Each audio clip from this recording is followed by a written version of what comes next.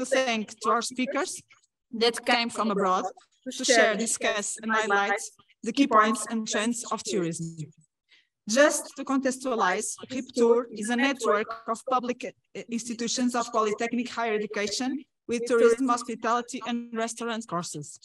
The main objective is to articulate, encourage, and promote formative, educational, scientific, and cultural activities, in addition to the promotion of research in the area of tourism, and integrate 17 public polytechnic higher education institutions. It is really a privilege for all of us to host you in our school. I sincerely hope to all enjoy the next exposition, debates, and networking. Thank you very much for your presence. Agora sim, em português, muito rapidamente. É com muita honra e orgulho que faço a abertura deste terceiro webinar da RIPTUR. Antes de fazer uma breve apresentação da RIPTUR e do seu propósito, gostaria de agradecer às oradoras que nos honram com as suas apresentações. Agradecer à comissão de organização deste webinar, na pessoa da doutora Gorete Silva. Mas afinal, o que é isto da RIPTUR? É uma rede de instituições públicas do ensino superior politécnico com curso de turismo, hotelaria e restauração. O seu principal objetivo passa pela articulação, incentivo e promoção de atividades de índole formativa, educacional, científica e cultural, além do fomento da investigação na área de turismo. Integra 17 instituições do ensino superior politécnico público, distribuídas pelo território nacional e assenta em 3 fatores claros. O alinhamento claro em torno das opções estratégicas para potenciar o desenvolvimento do setor, o reconhecimento do papel crucial que a formação tem na valorização dos nossos recursos humanos, numa área tão importante como esta, a consideração que os politécnicos como cursos de turismo congregam objetivos e áreas de interesse comum, o que implica o reconhecimento das vantagens decorrentes de uma atuação concertada e cooperativa. De uma forma simplista, podemos afirmar que é indubitável que juntos somos mais fortes. A RIPTUR trabalha com todos e para todos o turismo. Contem com a RIPTUR para trabalharmos em prol do turismo nacional. Desejo a todos uma boa sessão.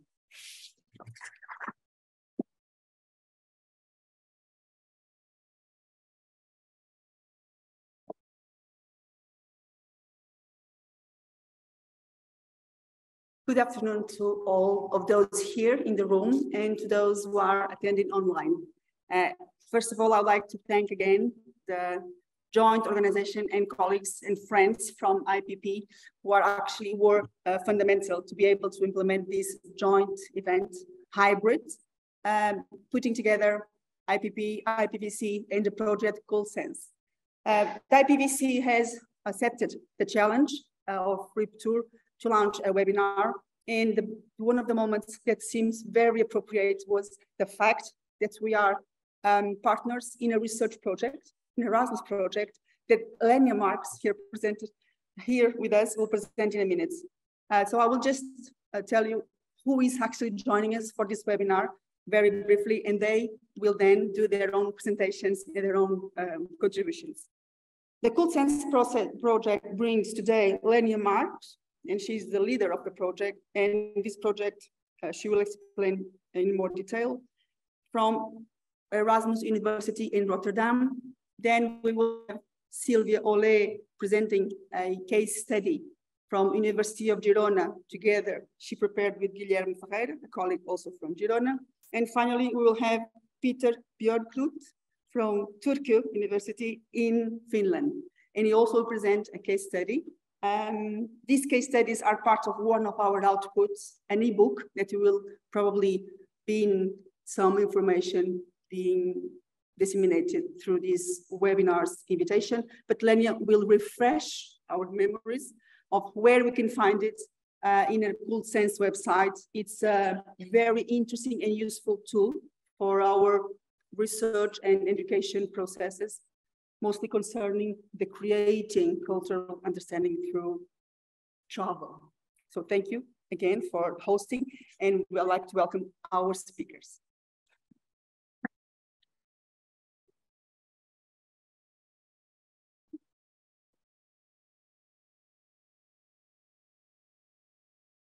Boa tarde a todos e a todas, e sejam muito bem-vindos. É um prazer, e vou começar em português para depois seguir em inglês. É um prazer estar aqui, falar na minha própria língua e falar-vos de um projeto que nos tem ocupado por tanto tempo, com muita paixão. And now also for those at home following us, good afternoon to everybody. It's a real pleasure to be here to talk about this project that we are so passionate about. So let me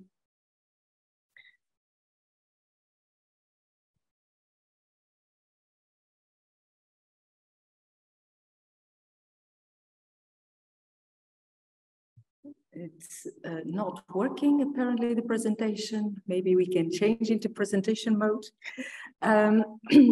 Our project is called Cult Sense, sensitizing young travelers for local cultures. And it's an Erasmus Plus project, and we are different universities. And the idea is to work with people like you, and also colleagues like people at the IPVC and others, in order to increase the understanding between cultures and increase the levels of quality of relationship between hosts and visitors. One of the motivations, or better, what are the motivations that led us to talk about this project? First of all, how many of you have visited Amsterdam? Show of hands. Yeah, maybe at home you can also think if you have visited Amsterdam. How many of you have visited the red light district? Many of you who have visited Amsterdam. This is a picture of the red light district in Amsterdam. And you can see that there's many people, especially in the evening. And what happens is, have you thought of the people living there? Because there are people living there, it's not just for tourists. How is it to live there? And how is, for example, being a woman living in that place? And what are the challenges that a lot of tourists, it's really very crowded. Do tourists really understand that people live there? Do people living there understand what tourists are looking for? So there's many questions. This is an extreme case, but this is the kind of thing that we are trying to also address by trying to think, how can we help tourists and visitors to get along better without so many tensions, to try to understand each other better. And basically you can see here the slide about respecting. Maybe you can't see it. It says, respect our sex workers. Because they're people, they're not objects. So the aim of Cult Sense is exactly to develop tools to try to sensitize young travelers, but also future professionals like yourselves here today. So we want to help you to become better professional, more aware, more culturally aware, so that you can also have better practices in the future when you are in the field and working in the field. So we are 5 universities and 2 associate partners, 2 networks. One is Atlas and the other one is Wise Travel Confederation. And we have tried to work already for 2 years in this project, developing different tools. So we try to create an educational approach that also, when you are studying, your teachers, your organizations also can follow. Also trying to get tools that you can use and also tools in terms of thinking, awareness, and skills that you can improve. And we also aim not just tourism programs, but also culture, leisure. And we hope that we can also include other programs and extend to other programs, because these days anybody can be a tourist. So what are these tools that I'm talking about? We've developed, and we are still developing quite a few things like videos that are very popular among students. In fact, if you want, you can help us to create more videos about cultural understanding. Maybe you would like to share your experiences. So that would be great. Please get in touch. We have done also some learning modules that you can use in your classroom, that teachers can use in the classroom also. And today we will present the case studies. So we have produced an ebook that we have printed. I think it's circulating, that you can also see, with 8 case studies about specific things related to cultural sensitivity and cultural sensitive practices.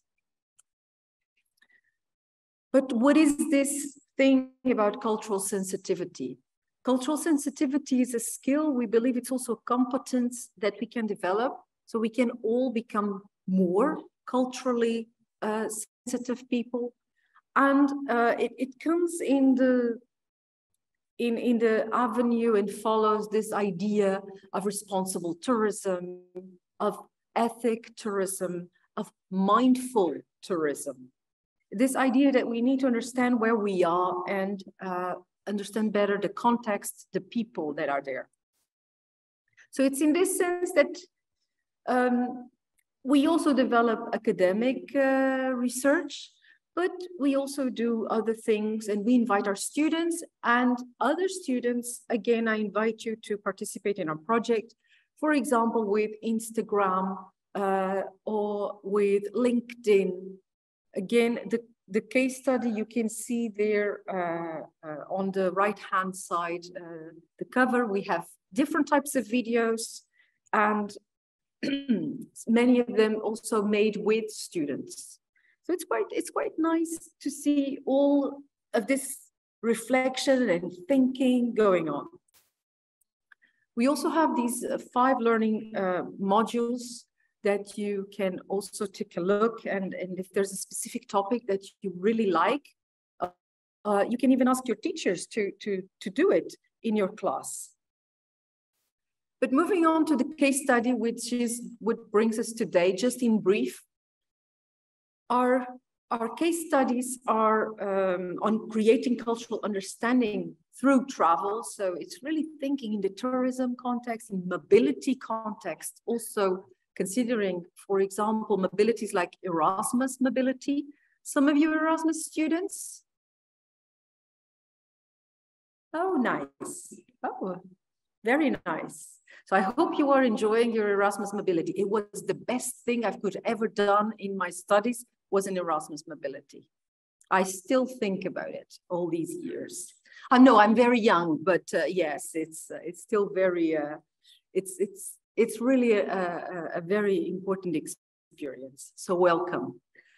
In these case studies, we have 4 topics.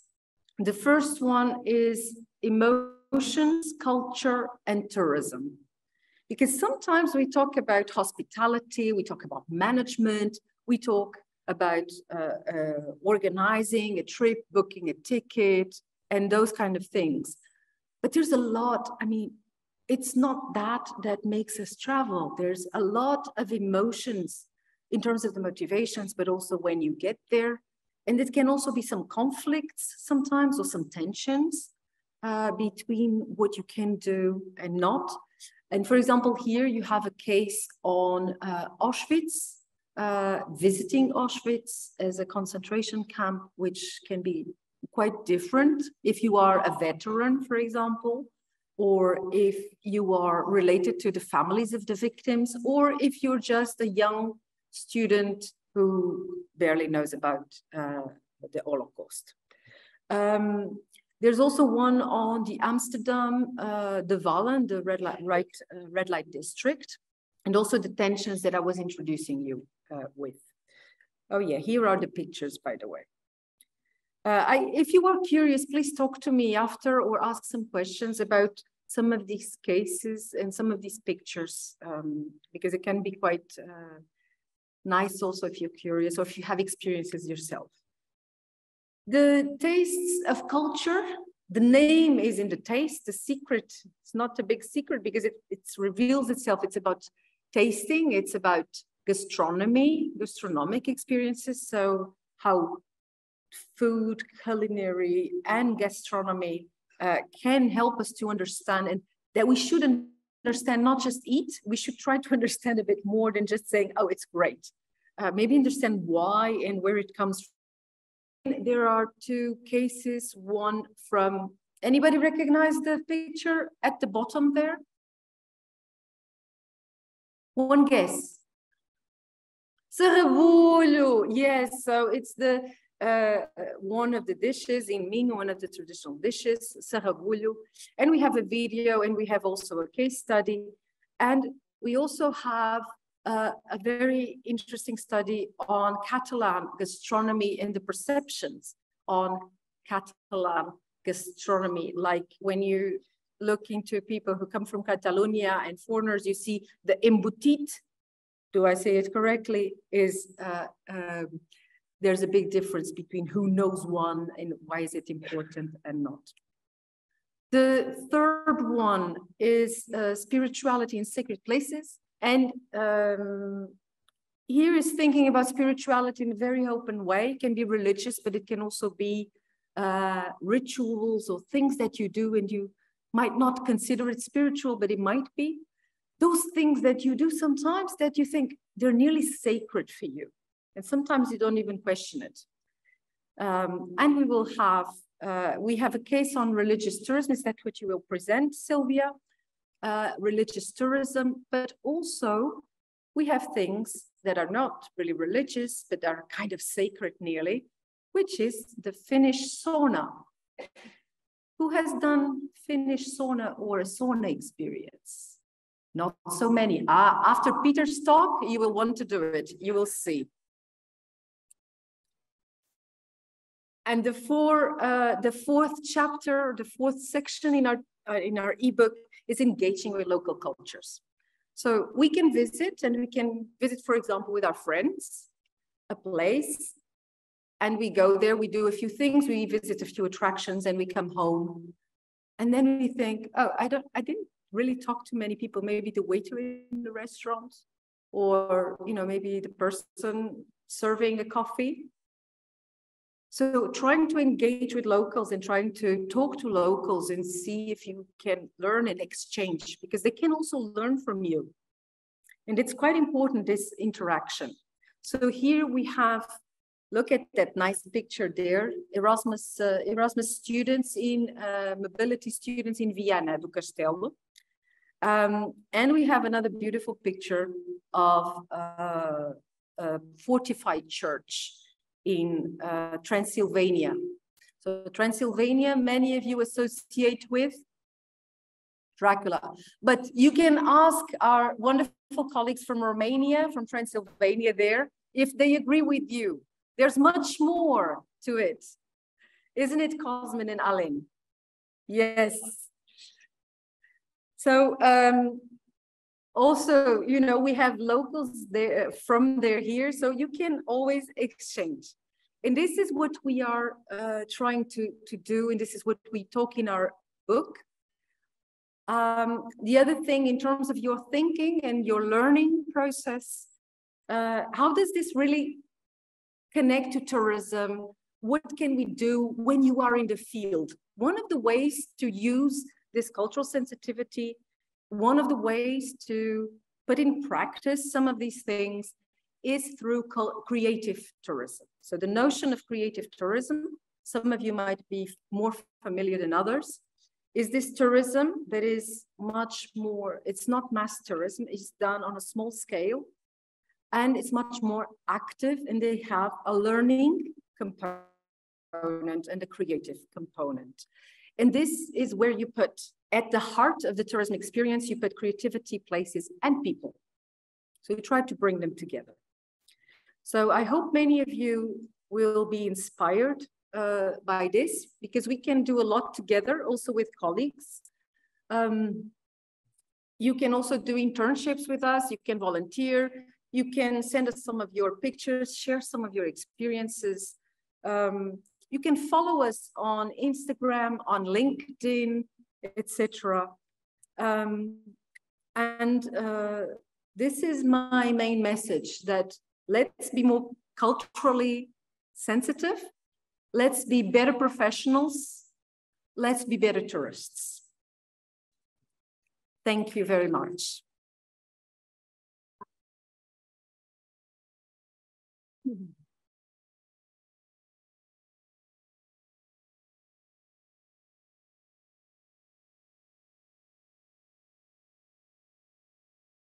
I don't know if there's people.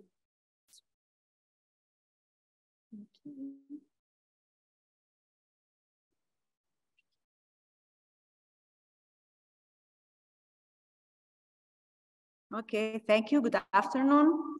I'm sorry I cannot say a word in Portuguese, but hola, yes. As well. So obrigada for the invitation. Thank you. As Lenia has introduced already, what I'm going to present you is a case study. The title is Filling Religious Sites in Tourism. Lenia mentioned it was about religious tourism. Well, we'll see if it's religious tourism or if it's tourism in religious sites, but it's not exactly the same. So we'll see. The starting point for our case study, in fact, was during a field trip, a visit with our students in Barcelona. As it was mentioned, I come from Girona. Girona is in the north of Spain. Is probably you heard about Barcelona. So Girona is like 2 hours, 40 minutes with a fast train from Barcelona. So we went there for a visit with our students, and we visit La Sagrada Familia. And visiting La Sagrada Familia, I realized that there were different experiences there and different perceptions of there. So we had one of our students who is co-author of this chapter, of this case study, Guilherme, that was very impressed about the visit and about the place. It's an amazing place. But then we had the Chinese student also being with us, and she was like, yeah, it's okay. And then, okay, I started to think, here, something is happening. A few weeks later, after the visit in La Sagrada Familia, we went to visit another place, another site, which is Monestir de Poblet. Before I talked to someone close by Poblet, so you know about it. So this is a World Heritage Site. I will refer later to the place. And again, the experience for the different students was different. So you have here part of the text of what happened there. We had the opportunity to go and to attend the last prayer of the monks, the evening prayer of the monks. So in this case, Guilherme was very excited about having the opportunity to go there, but some of the colleagues just decided to leave the church before the end of the prayer.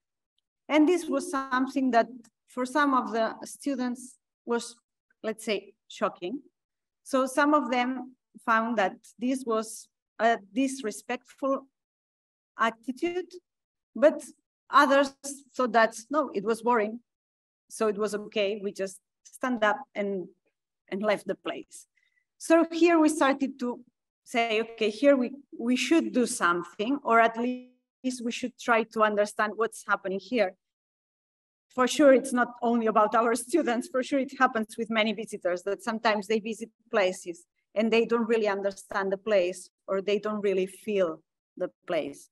So we started with these 3 questions.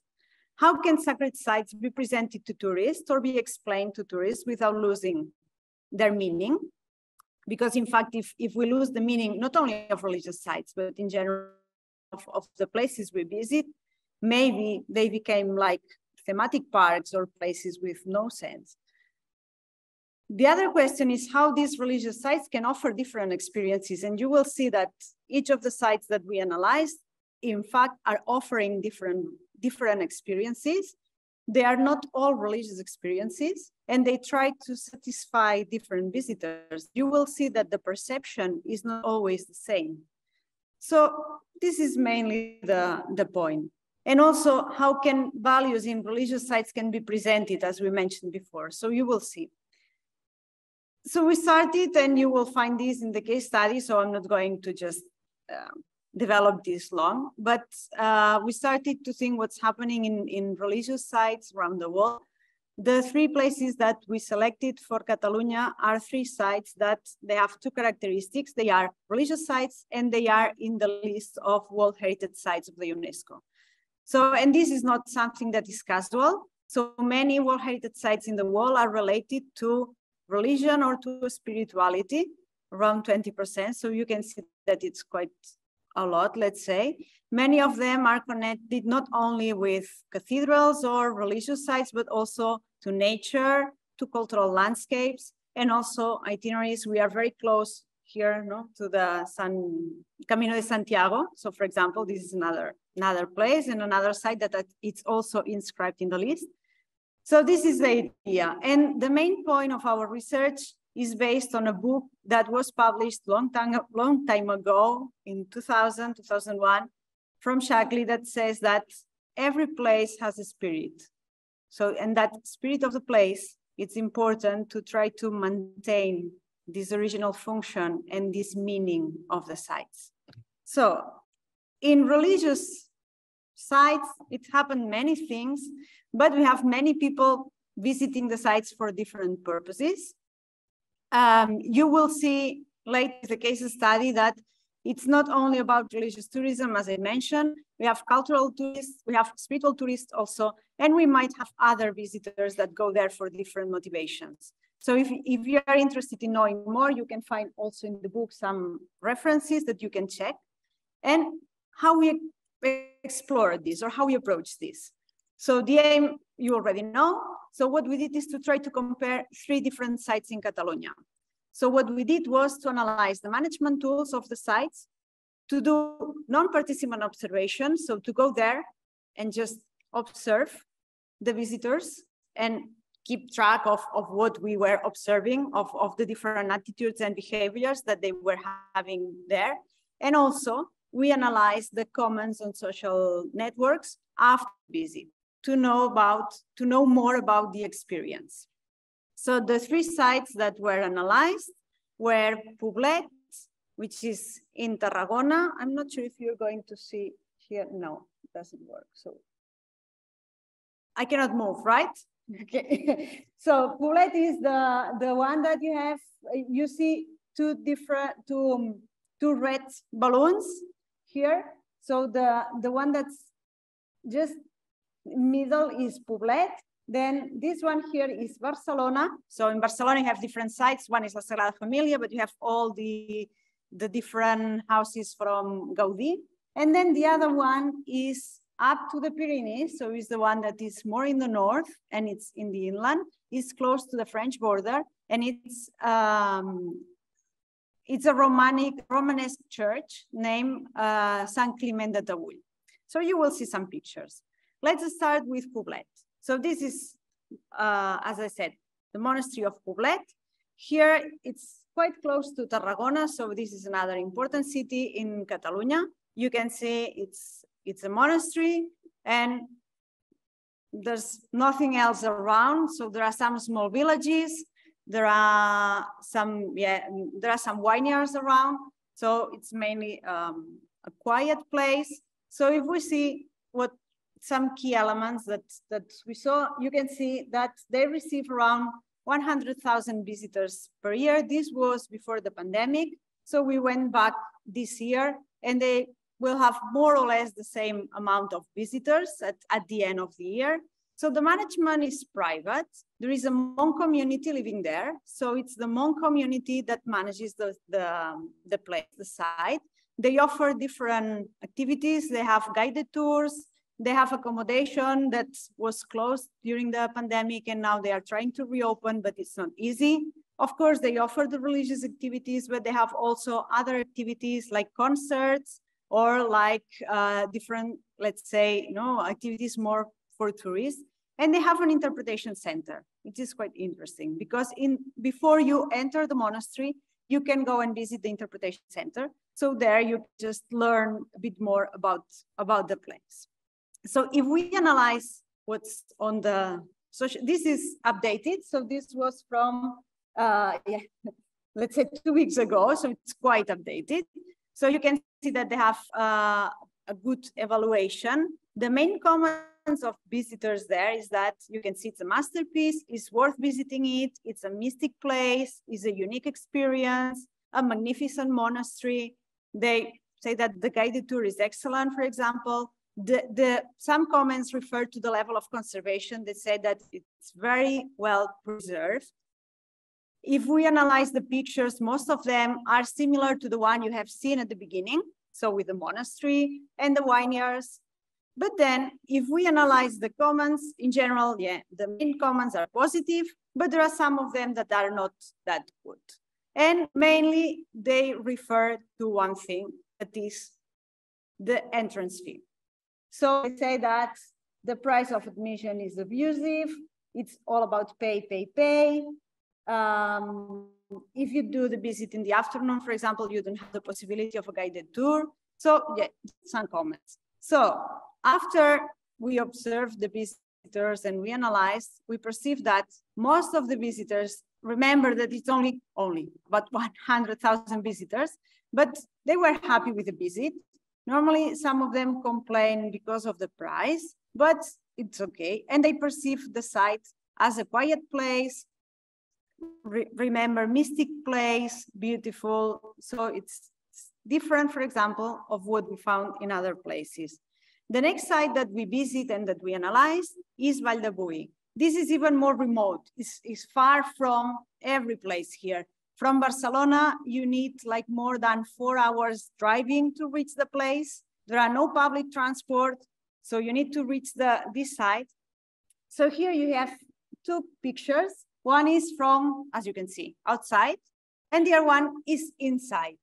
You're seeing inside, it's not real. This is a video projection, okay? So the story here of the site is that they find these paintings. They are fresco paintings from the medieval period, but in order to preserve them, they remove the paintings, and the original paintings are stored in a museum in Barcelona. So you can go in Barcelona and visit and see the paintings. But then if you go there, what you're going to see when you enter the church is the empty church. But then they did a recreation, a digital recreation in 2010. So they did this recreation, so you can just have this audiovisual projection that lasts for 5 minutes, and you see the process of painting. So you start with nothing, and then you start just seeing how it's painted with music. So it's a very interesting experience as well. So again, if we compare data, here they have less visitors, so 60,000 visitors. This is managed by a public consortium, because since the World Heritage Site Declaration, they had this consortium together with the church. You can see the price here. So if you just want to enter this church, it's 5 euros. If you go to enter different churches in the area, you can have this combined ticket. And then the services are religious activities, this video projection, and guided tours. So what happens here? Try to guess. What do you think? What do you think? People are happy, not happy visitors? Do you think they complain? They complain of something? Any idea? They complain. We all complain about something. And most of the comments, as you can see here, are positive. And in general, people tend to be happy with the visit. Again, visiting it is the only of the 3 sites that in the comments it's mentioned that it's a World Heritage Site, while all the 3 are World Heritage Site. This is the only one that is mentioned. But here in the main comments, again, is the price. They also mention about the environment, and most of the pictures that are there with the hashtag Valdavui and so are similar to the ones that I presented already. Again, the main complaint, the price. The price, and here you have the guided tour. And then the other thing that it was not in the case of Poblet, for example, they were complaining about finding a ticket office when you enter a church. So in this case, you have to pay for entering the church. Remember that the monastery also had a church, but in this case, it was not mentioned. And in fact, in the monastery, you can enter the church freely. It's only for visiting the cloister and the monastery, but not the church. So it's mentioned again. So in general, with the observation, again, people is happy. But for example, here there are no locals. During our observation, we didn't find locals in the church. We found mainly visitors, mainly coming from Barcelona, in the area of Barcelona, and some French visitors as well. But locals were in other places, not here. And let's go with our last place. This is Sagrada Familia. So probably you heard all about Sagrada Familia in Barcelona. In fact, it's one of the most visited sites in Barcelona, if not the most visited. So here you have some pictures, one also from outside, another one from inside. So let's just, in terms of management again. So before the pandemic, they received 4 million visitors per year. So it was the most visited site in Barcelona, followed by other places like Camp Nou and like other Gaudi's buildings and so on. I checked with the tourist office 2 weeks ago, and they mentioned that still this year was when people go to the tourist office in Barcelona, what they ask the most is about visiting La Sagrada Familia. So we'll see at the end of the year if they reach this amount of visitors or not. But you can see that and you realize it's a high number of visitors if you consider also that it's, again, in this case, a religious site. It's managed by a private foundation. So the management is different in each case. We have, in this case, a private foundation, a religious order in the first case, and a public consortium in the second one. See the price, 26 euros. So can you imagine if we complain for paying 5 euros to enter one church? Now with the guided tour, 30 euros, with the audio guide, 26 euros, okay? Apart from this, they offer guided tours, religious activities. We did an interview with the managers, and the managers said that they were very keen of trying to organize activities for local people, especially for people living in the neighborhood. But it's really hard, they mentioned, to bring people to these activities because people tend to just go and do other things in other places because sometimes, yeah, it's really, really, the place is really busy. So let's go about the visitor experience and the comments. So note please that here it's the one that has the best score if we consider only the numbers. So it's the first one was 4.5, the second one 4.6, this one is 4.7, okay? The comments, wonderful, astonishing, breathtaking. If you have visited the place, you can understand why, because really it's an amazing place in terms of if you enter with all the lights, and it's really impressive. Most of the visitors recommend to take or the audio guides or to do the guided tour. This is very important because if we go back to our main questions at the beginning, what we're going to see is that if you don't get any information, it's very hard to understand what you're seeing. Gaudí as an architect was very symbolic. So everything that you're seeing there has a meaning. But if nobody tells you, you may say, yeah, it's nice, it's beautiful, but that's all, okay? Comments, again, on the entrance fee, of course, because if we complain for 5 euros, we're going to complain for 26. But here also the booking procedure. So you cannot go there and buy the ticket in the entrance. You have to book it in advance and you have to book it through a platform. And the platform sometimes is not working, is not easygoing, is not, so it's quite hard and people complain about this. So sometimes they go to the tourist office to ask for support to buy the tickets for visiting La Sagrada Familia, which is also quite common. Another interesting thing, if we compare, pictures.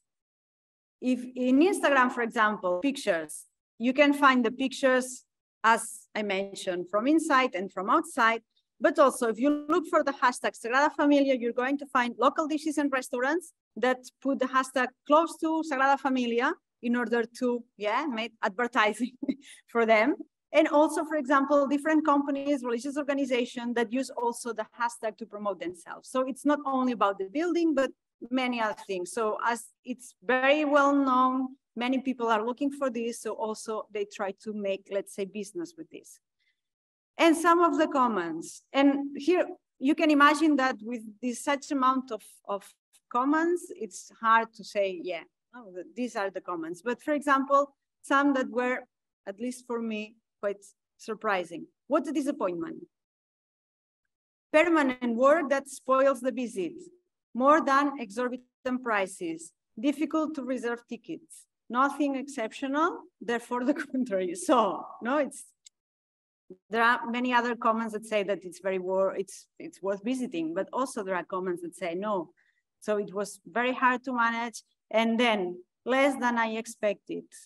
Any church or cathedral in Europe is more beautiful. It's a personal opinion. So, and when observing people here, what we noticed? We noticed that, and we spoke with some of the visitors. So those that were there because they love architecture, they were happy with the visit, they were very happy with the audio guide.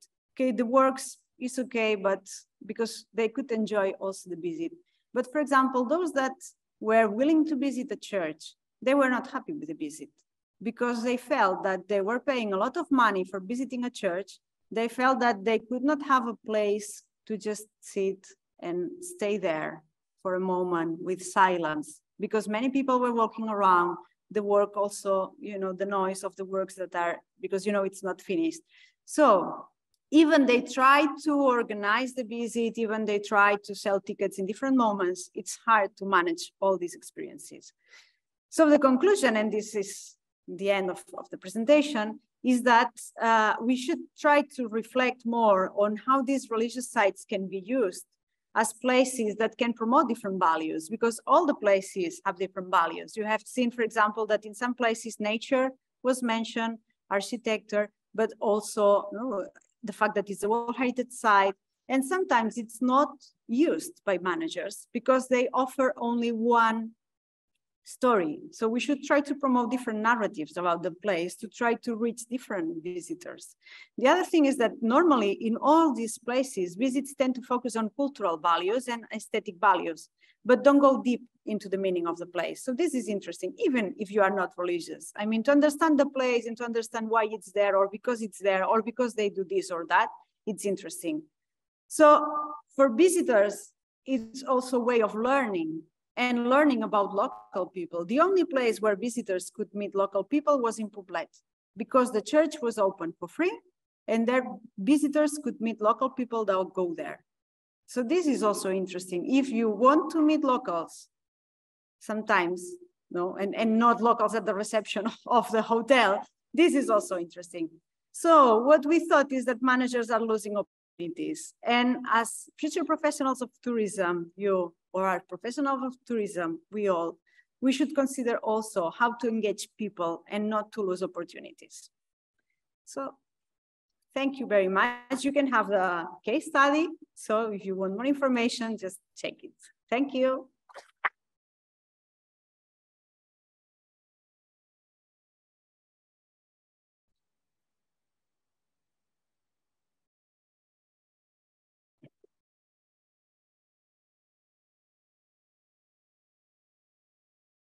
Okay, just in case I get excited, can you hear me now? Yeah, you can hear me. Okay, so if I run away from the microphone or something like that, and it's okay, just checking. I'm sorry. Yeah, it's here. No, PowerPoint. Yes. It's down. Yeah. Yeah. Okay, it should be down there somewhere hidden. Yes. Let's see. It's. Let's see. Is it? Do I find it here? It's here. It's here. Okay. Yeah. There we go. Yeah. So we begin with a picture. Yes, we begin. Let's see. Let's see.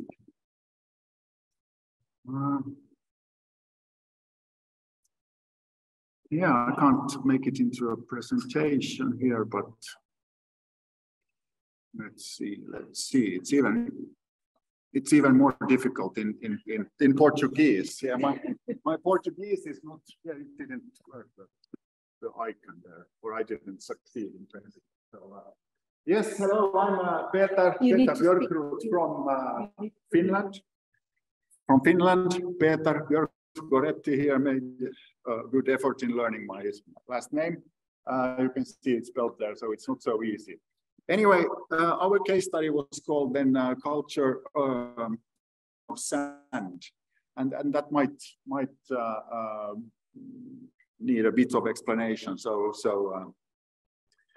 anyway, it's from a poem there, William Blake, To See the World in a Grain of Sand. So, you know, if you have a grain of sand, how big was the mountain where it came from, who was on that mountain, and so on.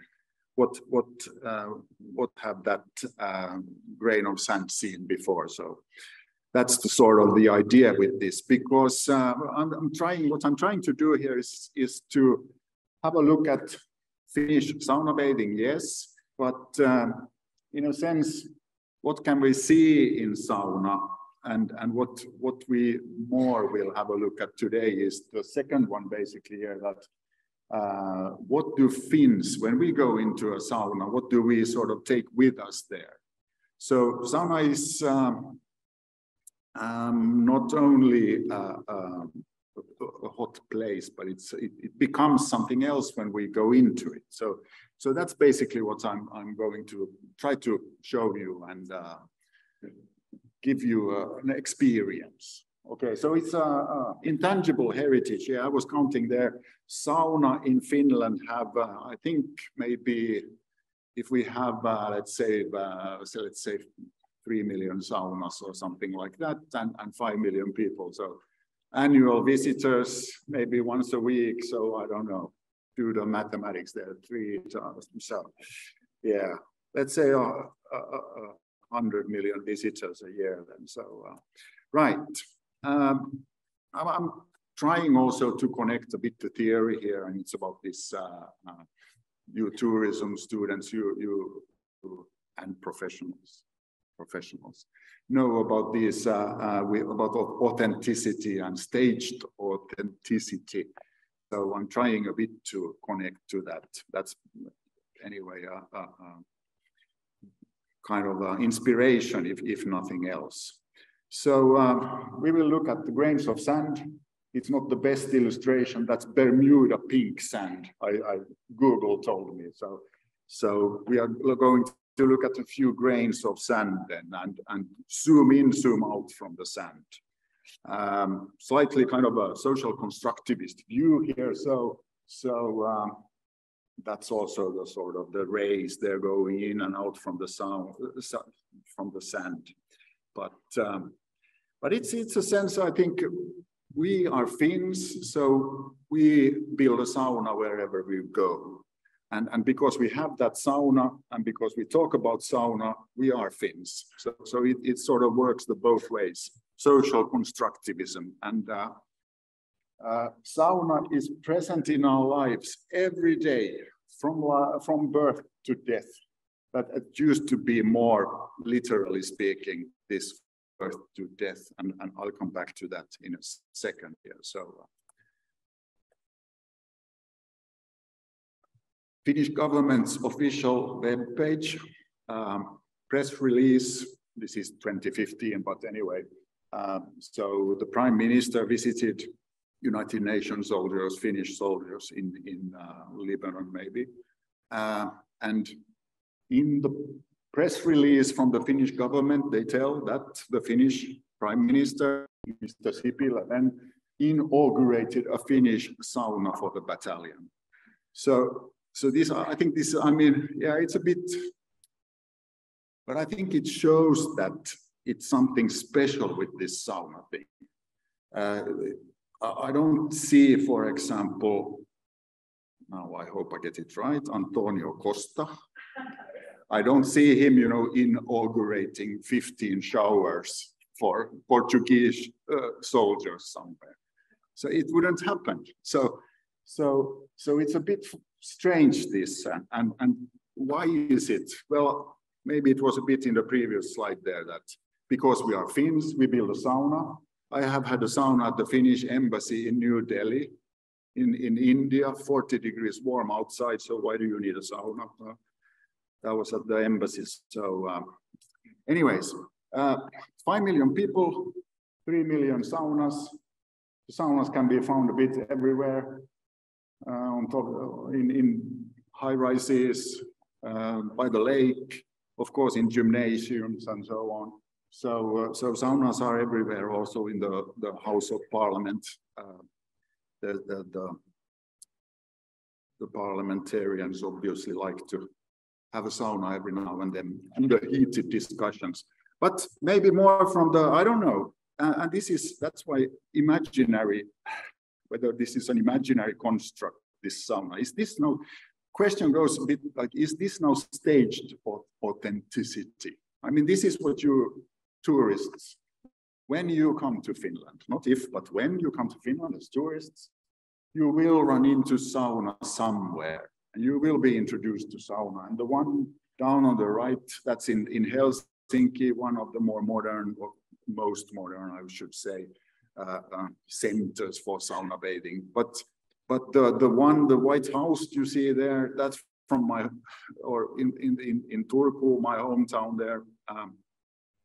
Where also Novia University is that I come from. So you can hire this house.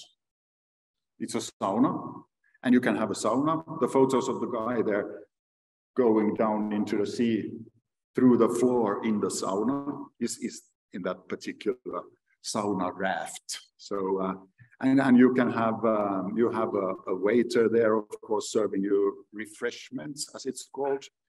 And well, you can see what it's about. It's carnival. It's fun. And also then, this is slightly older, but this is also in Turku, Finland, then my surroundings. And during the Capital of Culture in 2011, there were created kind of artistic saunas by artists then in the town. And let's see, these are all of these are saunas, but slightly strange maybe. So the one in the middle, of course, you can see through it, so it's, you know, it's not private in any way. There was a football team, I think, having a sauna there inside when it was opened. You have an onion-shaped sauna. You have the cube. You have the cube there on the river. So those of you Kaltsensians who were in Turku, you recognize the river. And also in this sauna, it was possible to go to the sea then through the floor there.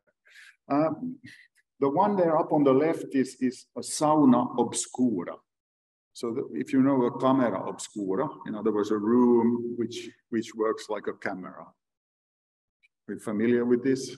If not, there is one in Edinburgh, very famous camera obscura. So, you know, in a camera, there is this room where the picture is sort of, where the reality is taken in. So this works the same way, and you can see the boat in the roof of the sauna there. So this was also floating. So you had to row out to the sauna, and then you were inside a camera there, and you could view what was going on outside. So this is different. Yeah, the interior is from the onion, by the way. So different kinds of saunas. This is the more carnivalistic side, I should say. But then if you go into the more ordinary life, so from staged authenticity, if you take a few steps back, you may see something like this. On the left, you see my sauna, very important. On the right-hand side, you see the Kaltsens sauna. So that's That's the project sauna we had during the meeting in Finland. And that's please have a look at that picture, because you will see something similar to it, I hope, in a while. So we are moving towards maybe more authentic. But my question is then that, what is authentic or not? Anyway, before that, we move into remember I tried to say that sauna is with us every day, everywhere. And so these guys, does anyone recognize anyone here on the photos? These are world famous guys. You wouldn't believe it, but they are. The guy there, the man, that's our president, Mr. Sauli Niinistö. So he is now, there discussing with NATO and so on. And there he's having a sauna on live on TV. He was not president then, but still. And there on the right-hand side, this is a TV show, a political TV show where politicians were interviewed by these two guys then sitting there about anything. It was humorous and so on, but serious as well. The lady there on the right, she's the former president of Finland, Tarja Halonen. So, well, with this picture, maybe I want to show that even the president, or at the time, then I think she was maybe the foreign minister of Secretary of State. And so even a prominent politician can undress and go into the sauna with men. And of course, she was, of course, wearing a towel. We are not barbarians. So, but it's possible, and no one thinks more about it. So people in their living rooms were watching her there, listening to her in the sauna. And anyways, it gets a bit more boring here now. I'm sorry. Less fantastic pictures, maybe. But just to show again how this is from my email, it could be last week or 2 weeks ago. And you recognize maybe two words here, sauna and sauna. So, but the rest, of course, is Finnish. This is the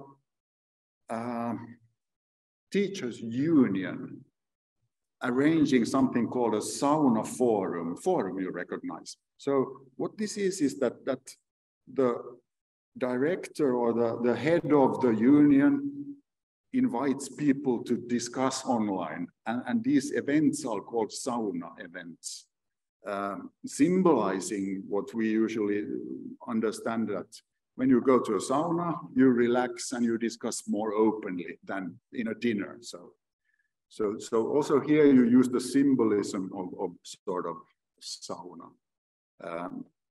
The same idea maybe in the TV program then with the presidents. Okay, but from birth to death, I just wanted to show the text there is not important. It says that up to this century, the sauna was widely used as a place for childbirth.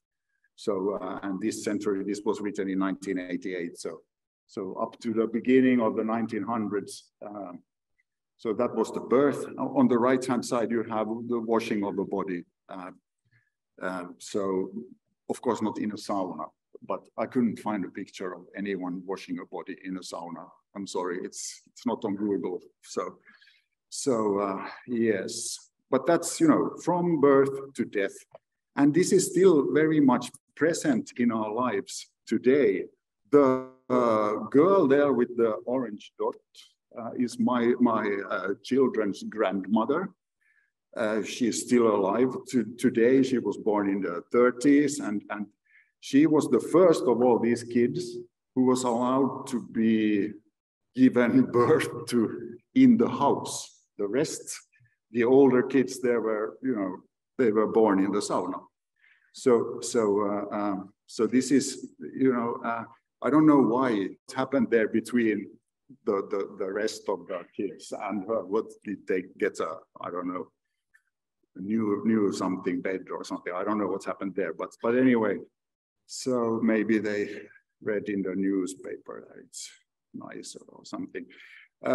Yes, so this, by the way, is in a part of Finland that she had to leave because the Soviet Union took the house and took the area there, so they moved the border. So yes, okay, but now this is what I wanted you to have a look. Why I wanted you to have a look at the pulse and sauna. So on the left there, you see something I think similar to the sauna we had. So on the right, you see the fire. Yes, it's open now, the fireplace. But then up there was, you know, Cosmin, Goretti, Silvia, they were up there. And Edgar wasn't there. So they were up there and there were, you know, not really a possibility to wash yourselves down there, but it's still the same sort of, and it's a smoke sauna. It means that there is no chimney, the smoke doesn't go out the ordinary way, but it's more like in the picture on the right, the smoke comes out from the windows and that's not smoke there. That's whatever it's called when you are warm and it's cold outside. So, but anyhow, yeah, the picture on the right, by the way, also kind of explains why do you have to give birth in the sauna. Well, the simple kind of explanation is that that's where you have warm water, hot water. So, I mean, it's easy for you here in Portugal to say that, well, you can go anywhere and give birth, you know, but when it's minus 20 degrees outside and you have to go to a lake, you know, with your axe and and cut a hole in the ice and then carry the water into the sauna and heat it, then, you know, it's totally different business.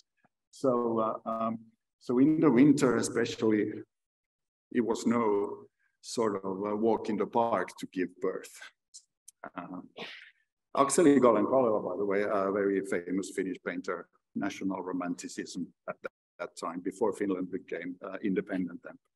And also, you know, on the right hand there, you have this called a smoke house. So if this is how people live, you know, then you rather go to the sauna and give birth, I'm sure. The sauna was all, you had the hot water and so on, but it was also a place where you, I mean, if you wash a dead body, for example, you wouldn't like that water in your kitchen. So, you know, it's a practical in a sense. So, yes, okay. Now, let's see. How much do I have time? Maybe a few minutes, yes, because, well, so far, this is what we kind of have with us when we go into a sauna. Everything this is kind of our heritage. We know these stories. We know that Granny was the first one who was not born in a sauna. So we kind of take them with us there. So I don't know about this authenticity. If it's something that can be visible, or would it be, I mean, would it be more authentic for you guys to have a sauna if it looked like this? I don't think so. That's not the thing really with it. So it's the stories that we bring in there that makes the experience authentic, I believe. So it's kind of the mythology about sauna bathing. I have a choice to make here now, and yeah, I'll use a few minutes then, just to again to show how present it is. This is going towards economy as well here, but also the culture. So the newspaper here, Technology and Economy, from the 2nd of September here this year. We were kind of planning this presentation when I happened to see this. And on the first page of this newspaper, this is for engineers and business people, this newspaper. So on the first page, you have something about sauna. And of course, we had to include it here. It talks about this. So two important things here. the little sort of not so nice animals there on the left, and then the invention there on the right. So this is not maybe a big thing, but I don't know, during the First World War, for example, and the time between there, people died very much of something called typhus. And so typhus is spread by the guys up there to the left then, but lice, or lice spread them. And the same problem then was around in the Second World War. So this is these lice there down on the left-hand side caused lots of deaths among the soldiers then. So something had to be done, and what was done was created a sort of portable sauna. And what is kind of revolutionary is that usually the sauna was a pile of rocks, which was, you know, not so easy to move. But creating something like this here was, yeah, it was portable. You could move it and have it in different places. So, and it works, the sauna works as then saving lives in that it kills the lice. So they were strict, you know, first there were rooms, soldier saunas. First, there you undress, leave your clothes, then you go into sauna, then you have to sweat this and that long, while the clothes were put in another room, also very hot for de-licing. And then at the other end of this process, you could then get back or probably change clothes into new sort of clothes then. So it was very efficient, and this is with us really, because also the invention there was moved kind of the heating process, made it different, and that then is now, how should I say, become a big industry. So a Finnish, you saw it there when the guy went down to the river for a swim. You saw the brand there, Harvia. But so they, you know, they have offices and sales representatives in 80 countries, not in Portugal. You can give birth outside still. So not needed here, but so it's still, you know, the whole business is living with us. And so in a, what we kind of, I don't know, this preparing for this also made me understand this UNESCO's intangible heritage better. That what is intangible, an intangible heritage. So I think maybe I succeeded in telling this story about why sauna is something, an intangible heritage for us in Finland. But don't you worry, when you come to Finland and go to the sauna will be Finnish, yes, and you know, it's authentic and it will be nice. That's the most important thing with saunas, to have a pleasant time there. And then you can think about all the dirty and strange and lice and so on saunas that you don't have to visit, you know, so the authentic ones. Yes, and that's the theory we do not want to have a look at. But I should stop here now, but I should have stopped before this already. But Finns also, we try to, all the immigrants in Finland, for example, I tried to get into the sauna culture. So this is written in Somali. The sauna society spreads the message of saunas in Somali, so that also we also have it in Arabic and other languages there on the web page. You can check it out, not in Portuguese, but anyways, yes, and no. Yeah, thank you.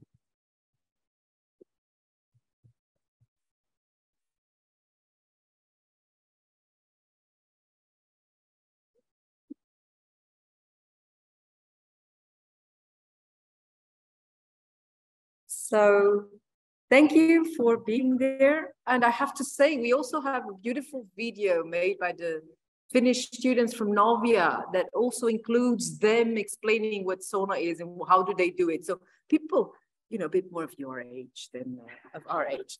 And a disclaimer, that picture that Peter said, that's the cult sense sauna, there was one big difference. We did wear clothes. It was a choice. Any questions, curiosities for us, for the team? Also, I don't know, people on Zoom, questions, comments, maybe sharing some experiences. One of the questions in the chat is, where can we find the case study presentation? The presentation, we might share it, but there's a lot of information. Everything related to cult sense is on www.cultsense.com.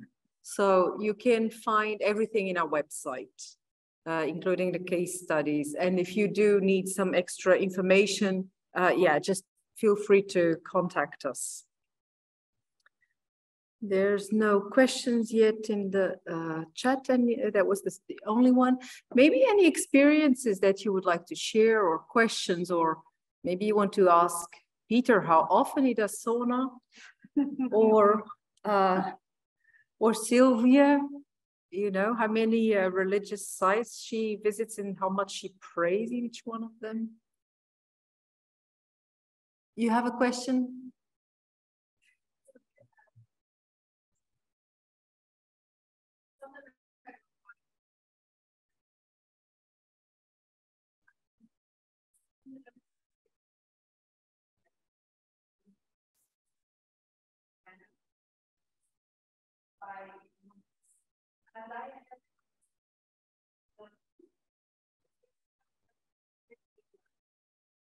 How they feel when they see and they also have guidance and so on, but they live there, so they are not willing to be silent. How they feel for many years. If you have a chance also to ask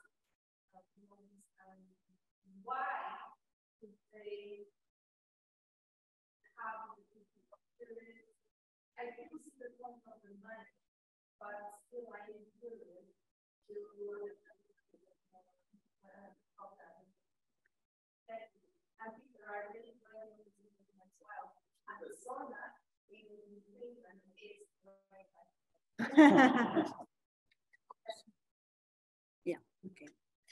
Yeah, I will repeat the question for those that are online, but yeah, it's okay. So Alessandra is just asking if we had the chance to ask the monks that are running the monastery of Poblet about their feelings about having visitors there and their impression about this. Yeah, we spoke with the monks, and it's not only about money. I'm not sure about Crete and what happened in Crete. I was in Crete in 2021, also visiting some monasteries for also the same purpose, but we didn't have the chance to speak with the monks there in Crete, but yes, with the ones in Catalonia. They are Cistercian monasteries, so they follow some Benedictine rule. So this rule says that they must welcome visitors. So it's part of their mission to welcome visitors in this case. So it's not only about money, but about opening the doors. That's why, for example, they still keep for free the entrance of the church. And what they do is that when you buy the ticket, so you can visit different places, but there are still some places that are the sites where they live that they are close to visit. And when it's prayer time, or the church is open, but the rest of the place is closed. So yeah, it's also about incomes of sure, but not only about this, but because they feel that they are like obliged to welcome people there. And since the declaration that is considered World Heritage Site, even more. thank you for the question, because it's very interesting. Like when they, some of them do not enjoy the document as well, but I don't think that they have to work and because they. Yeah. Yeah. In this case, it's not it's a small community, and what I have to say is that not all the monks are exposed, let's say, to visitors. So, yeah, they said that there are different tasks. So the ones that are in charge of receiving visitors, they are there. The others are doing other tasks that are indoors, let's say. Yeah, but still, yeah, you may feel that you want some silence at some point. Yeah. Thank you.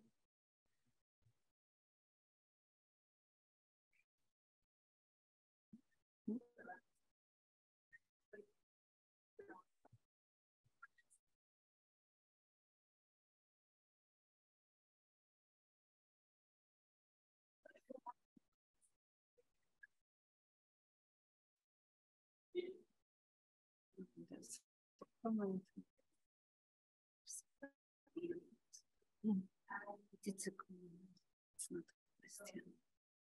It's fine. Oh, really?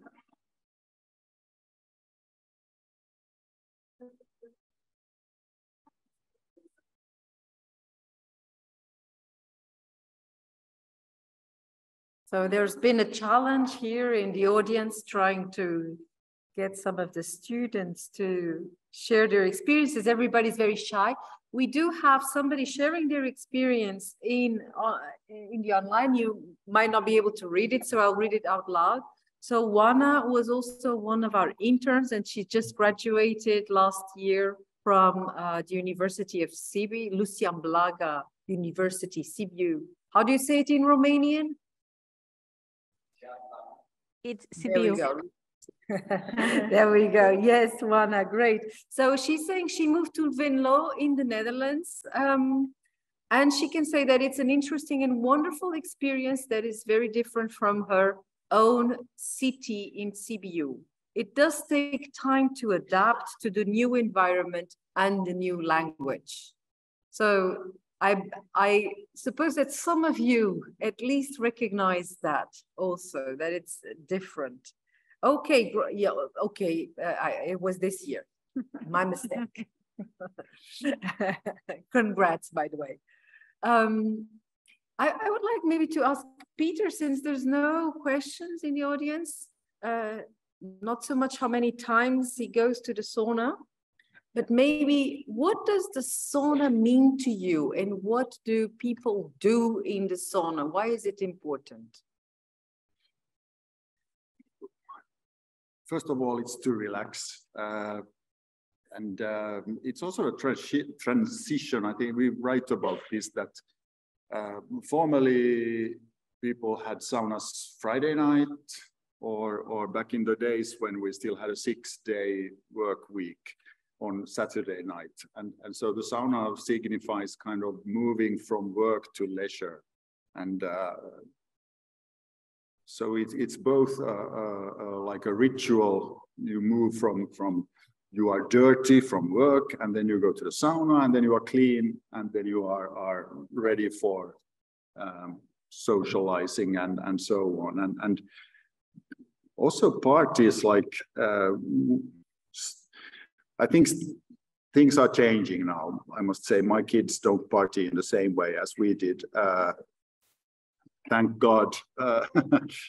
No, but so things. But we could do like this: that we went somewhere, we had a sauna, and then we ate together, and yeah, had dinner together. Does it involve alcohol? So yes, it could. Yes. Yeah. But here you could, you can have, we have bars where you have a sauna. So you can go, you can be in the bar and you have a sauna and bars at the same time. Yes. So it's, yeah, that would be the transition from work to leisure to relax. Yeah. A change of mood setter. Yes. Thank you. Thank you. I see some discussions in the audience. Would you like to share some thoughts?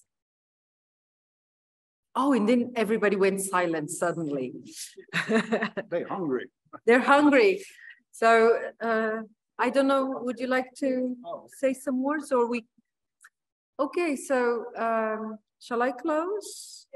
Okay, so I just have to, on behalf of Cult Sense, I would like to thank EPP for hosting us here, and also thanks to our audience, thanks for the people who came from all the way from Vienna.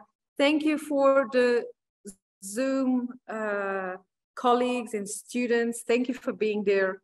And I invite all of you to connect with Cult Sense and to keep Cult Sense in your lives and, you know, our principles, our values also in your heart and in your jobs, in the future jobs.